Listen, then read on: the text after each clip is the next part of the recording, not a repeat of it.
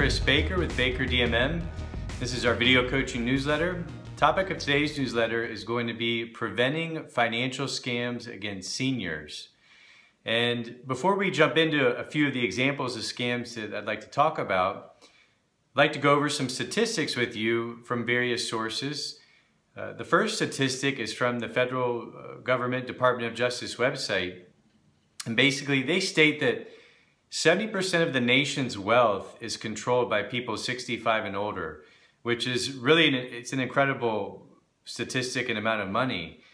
And if right now we've got 10,000 people every day turning 65. So there's 40 million people that are seniors now, and in the next 20 to 30 years, that population is going to double. So anybody that's out there, no matter who it is, that wants to take advantage of someone that's vulnerable, you know, they're now, their antennas are up, you know, it's on the radar, and they know that the senior population is very susceptible to being taken advantage of and to take their money. Another statistic was from a group called TrueLink Financial, and they, on their statistics, on their research, they found that financial fraud and elder abuse is roughly a $40 billion a year industry. And I think that they think that really 1 out of only 24 cases are reported that are financial fraud and elder abuse. So I mean, that number could be way more than 40 billion. So when you start looking at the statistics, it's a very underreported, you know, it's kind of an under the radar type crime, type abuse. It's not easily visible, it's not easily detectable. And unfortunately, many of the times, it doesn't get reported because the seniors are embarrassed to report it. Sometimes they don't even know it happened. And other times they're the people closest to them in their lives, and they don't want to turn them in to get them in trouble. So it's a very, very challenging area, you know, and particularly an issue to discuss.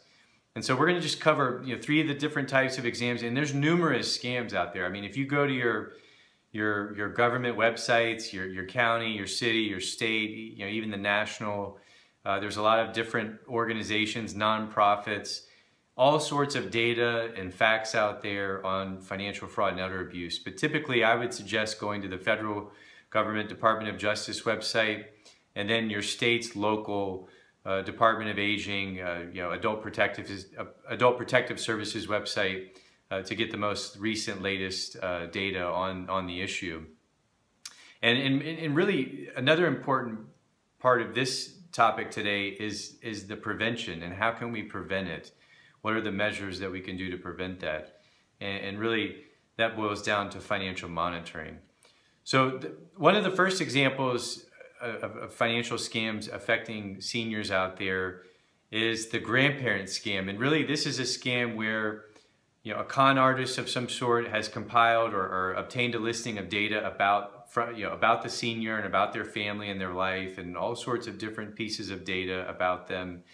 And they call the senior's home, and the con artist says, you know, I'm your grandson so-and-so, and I'm in jail, I'm in trouble, and I need money. I need money wired to me immediately, you know, through Western Union or MoneyGram or whatever wiring services they can get to, and we need the money real, like, now. And it's a real high pressure, real rush situation. And they basically con the senior into sending them money because they state that they're the grandchild and that they've been arrested, or they're in a foreign country and they're in distress. And that's a very popular scam. Another scam that's very popular, particularly for seniors that have homes, are the contractor scam. And you know, there are crews out there that'll drive around and they'll locate vulnerable seniors in their communities. And maybe there was a bad storm and they're checking roofs in the neighborhood, or maybe it's maybe they're doing landscaping and they have a whole, you know, set of extra pine straw that they want to give to the senior, or give them a great deal, and they'll approach the house, they'll knock on the door, you know, they'll say, hey, you know, there was wind damage in the neighborhood, and we can fix your roof. There's damage on your roof, and we'll give you a great deal if you just sign up today. You know, in other cases, if it's the pine straw, they say, hey, we had a project in the neighborhood and we have a bunch of pine straw that we need to get rid of. We'll give it to you for a fraction of the cost or half the cost. And a lot of times, again, it's a pressure situation. Sometimes there's even physical intimidation. A lot of times in these cases, it's men, going door to door, trying to take advantage of the seniors. And really, they pressure these people, the vulnerable seniors, into taking the deal. And then even if they get done with the work and the seniors realizes, hey, I don't think they really did what they said they were going to do, or I don't think it was a fair deal. I know in our particular community, there was a case where a group of guys went around and laid pine straw, and I think they laid like 100 bales for $5,000. And the senior said, I'm not going to pay that, or I think that's too much. And basically the guys threatened physical harm to him and basically forced him to pay the money. So those are more situations where people can be taken advantage of with the contractor scam. And then of course there's always the lottery or sweepstakes scam. And in this case, this is when people, sometimes they get an email, sometimes they get a phone call. I mean, even sometimes in old snail mail, they'll get notification that, hey, you won $1 million in a Mercedes. And again, there was another example in our community about that. A guy won $2 million. And he won a Mercedes, and these people had actually contacted him by email initially, and then it was turned in, then they got on the phone, and he felt funny about the situation in the beginning, but he ultimately did send them money. He sent them $10,000 out of $15,000. And the first check, he just said, you know what, I've never won anything, I want to win, I'm gonna win. Send him the money. And then they started, once they knew they got the money, they got the money from him, then they really turned it on and they said, okay, now we need the next 5, we need the next 5. And then he really started to feel uncomfortable and he said, you know what, I just don't know if this feels right. And gave him another $5,000.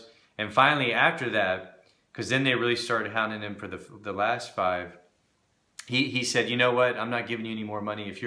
If I won the lottery, I want to meet you all in such and such place at such and such time, and I want to know, I want to see the money, I want to get the car, and then I'll give you the money. And of course, at that time, the criminals, the con artists, they just disappeared because they knew that this guy no longer was good to get the money from. And so really, we've covered the statistics and the data. We know that there's a growing population. We know that there's a problem that's potentially, most likely, highly underreported. $40 billion a year industry. We've covered some of the scams that are out there. Just maybe 3 of dozens and dozens of different scams every day that are affecting many seniors all around the country and the world. And the key here to prevent it is financial monitoring. And really, that means someone, either a close trusted family member, friend, or a financial services company, a financial professional is providing some sort of daily money management service where they are monitoring these accounts. And a lot of times with people that are aging, they have a cognitive or physical impairment. They have dementia, Alzheimer's, Parkinson's. They could be a stroke victim and they have memory issues. They could have arthritis. They could have vision issues. They could have, they could be depressed. They could feel lonely, isolated. As we age, we start to, our communities start to change. We have less friends, less family, less interaction with people on a day-to-day basis, so they could be isolated. And maybe there's a substance problem. I mean, and even with, maybe it's alcohol related. And so all these different areas and issues can play into someone being taken advantage of and having some other, whether it's a family member, a friend, or just some stranger out there in the world that wants to take their money. If someone is not regularly monitoring their accounts, then they're never going to know that they're being taken advantage of. And they're never going to be, if you're monitoring the accounts, I'm not going to say that you're going to be able to prevent every single instance of fraud and elder abuse. I think that's virtually impossible. But if you're properly either monitoring your accounts or having your accounts monitored, you're going to be able to prevent it before it gets out of control before the person or possibly you get wiped out and have nothing left for your retirement. So the key here is on a preventative side. If you become ill, if you get sick, if you know that you have if you get diagnosed with dementia or Parkinson's or Alzheimer's, or maybe you're in your family history are susceptible to a stroke. Maybe you've battled alcoholism in the past or other addictions or other mental illnesses, maybe like depression. Any sort of different situation where it's going to possibly affect your ability to properly manage and monitor your financial position on a regular basis, you should be getting some sort. If you're not going to do it, you need to be getting help. And that message goes to, if you're watching this video and you're concerned about a loved one, all these things need to be thought of in relation to your loved one. And if they're not getting the help, they need to get the help. And it's our job to spread this word and get the message out to make sure that our loved ones and our friends and those that we care about, are getting the support they need. And if they can't do it, make sure they've got a daily money manager, a CPA, some sort of licensed financial professional that provides financial monitoring services, is helping them. And that's really the way to prevent it. I mean, we can educate ourselves all day long, which is good and is much needed, but the key here is to prevent. And so that's what we're trying to do, and that's what we're doing. So if you found this video helpful or interesting, please feel free to share it on all of your social media network channels. Feel free to share with family, friends, or coworkers, or whoever you think might benefit from viewing it. And if you ever have a question that you'd like me to try to answer in one of our coaching newsletters, shoot me an email with about 2 to 3 paragraphs, 200 to 300 words of the issue, and we will try to answer that in one of our newsletters.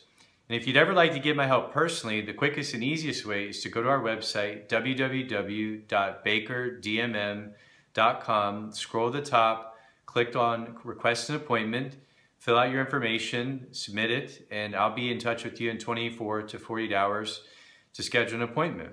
And until then, I will talk to y'all soon.